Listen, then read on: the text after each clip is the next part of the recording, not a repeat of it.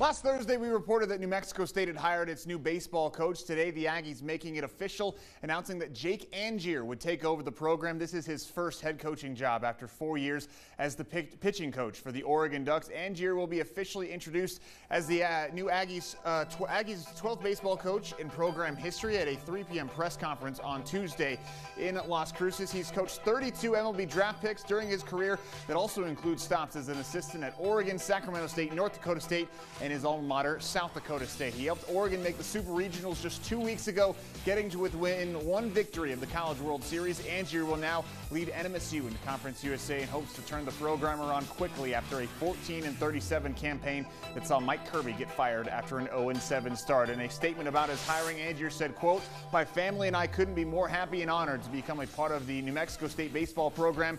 I'd like to thank Mario Mocha and the entire search committee as well as the New Mexico State administration for allowing me to become the next head coach of the Aggies," end quote. We'll have full coverage of his introduction tomorrow on KTSM.